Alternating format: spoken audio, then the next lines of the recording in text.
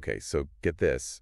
You know how steel is like super strong, right? Yeah, yeah, definitely. But did you know that something like as light as a feather could be stronger? Hmm.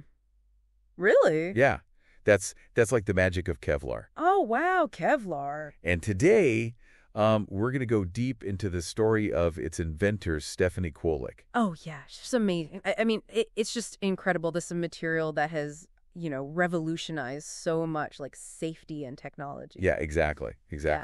And Stephanie Kwolek, she was a chemist who just like defied all these expectations and just changed the world with this invention. It's really interesting too. Like, her story, it shows you like how things that seem like completely unrelated can kind of come together. Yeah, yeah. You know what I mean? Because her father was a steel worker. Oh, wow.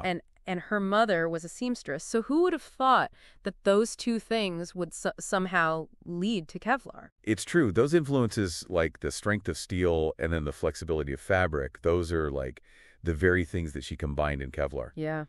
So let's dive into Stephanie's early life. Okay, yeah. So imagine growing up in the 1920s in Pennsylvania. Okay. And you're surrounded by all these steel mills, this industrial landscape, but then also you have this kind of delicate artistry of your mother's sewing. It's a pretty unique combination of influences. Yeah, yeah. Her father loved nature. He was really enthusiastic about it, and he instilled that in her, like exploring the outdoors and all that. Yeah, nice. And then her mother's passion for textiles, that kind of sparked an early fascination with materials. Yeah, it's amazing how, like, these really early experiences shape us. It's true, yeah. Even as a child, like Stephanie was just so curious.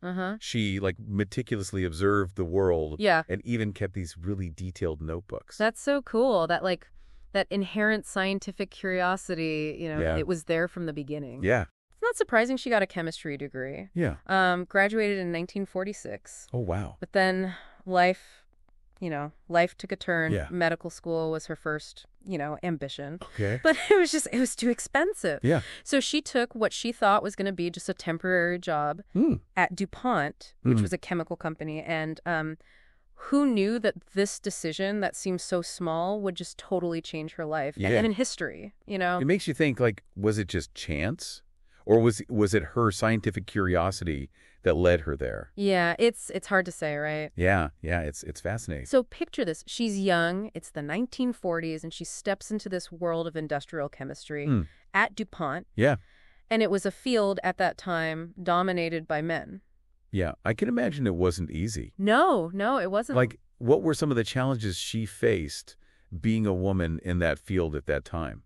Oh, I mean, it was tough, Women in science they faced so many hurdles. Yeah. And they really had to prove themselves. Yeah, I bet. But Stephanie was determined. She didn't let that stop her. She got assigned to this team, and their task was to find a fiber. Okay. A lightweight fiber that could replace the steel used in tires. Wow. Do you imagine that? Like trying to find something lighter than steel, but still strong enough to be used in tires. Yeah, that's a huge challenge. Huge challenge. And a lot of, experienced chemists, they couldn't figure it out. Yeah, so this is where her years of careful observation, her patience, and her just like belief in herself really came in handy. Exactly. And after years of research in 1964, breakthrough. 1964. It wasn't some big flashy experiment or anything. No. It was just like a subtle observation. Yeah, that a lot of people probably would have missed. Yeah.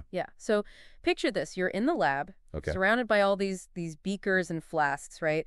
And you come across this solution. And it's thin, it's cloudy, it's almost like, you mess something up. Yeah. Most people would just toss it out. Yeah, totally. But not her. She saw something that others didn't. And that's where her intuition, that's where it really shines. Yeah. So instead of just dismissing it, this weird solution, she insisted on having it spun into a fiber. Oh, wow. And that was the key. Yeah. That decision, it revealed this material with properties that nobody expected. Yeah. Stronger than steel, but also super lightweight. It was the birth of Kevlar.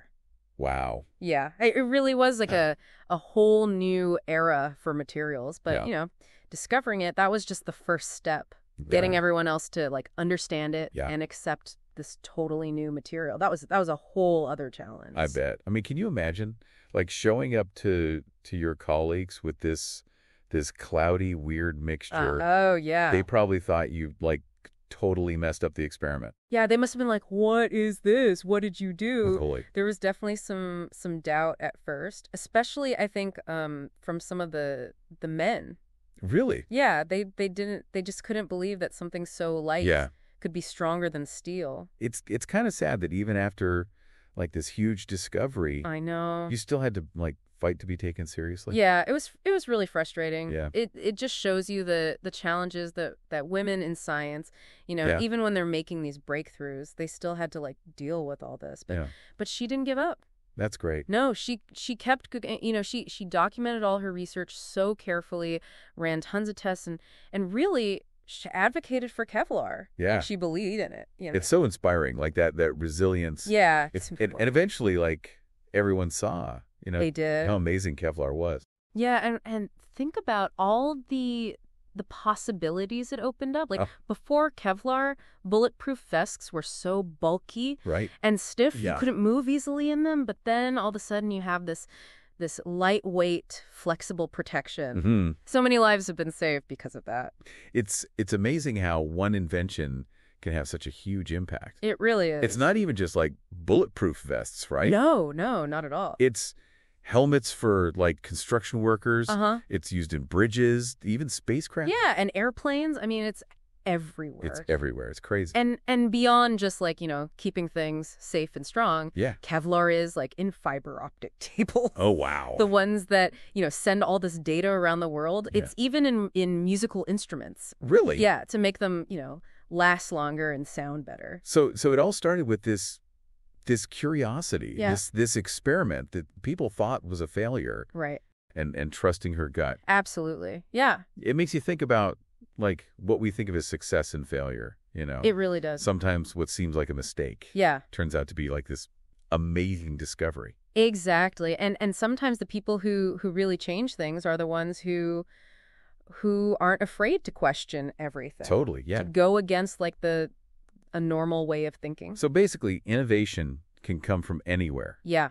And anyone. Anyone. But it's not just about the idea itself, right? No. It's also about that persistence. Absolutely. And not giving up. Yeah, Stephanie Kwolek, she didn't just, discover this amazing thing. Yeah. She also had to like navigate this whole world where, men were in charge and fight to be recognized for her work. Yeah. And in the end, she really did change the world. Yeah. It's not just about Kevlar itself. It's like a whole legacy. Exactly, yeah. Her life wasn't all about like the lab and experiments. Oh, right, yeah. She had other interests too. She did, yeah. She loved gardening and bird watching, and she even designed and sewed her own clothes. Oh, that's cool. Yeah, she was like a really well-rounded person. It makes you think that maybe those things, the things outside of science, maybe they influenced her work in ways we don't even realize. That's a good point. Yeah, it's like a reminder that scientists aren't just, these robots in the lab. Right. They have lives, passions, hobbies, and all those things. They affect how they see the world and how they think creatively. Yeah, it really makes you wonder, like, how all those things, her love of nature, her attention to detail, did those like feed into her science somehow? It's possible, yeah. But really, I think what's so amazing about Stephanie Kwolek is her legacy.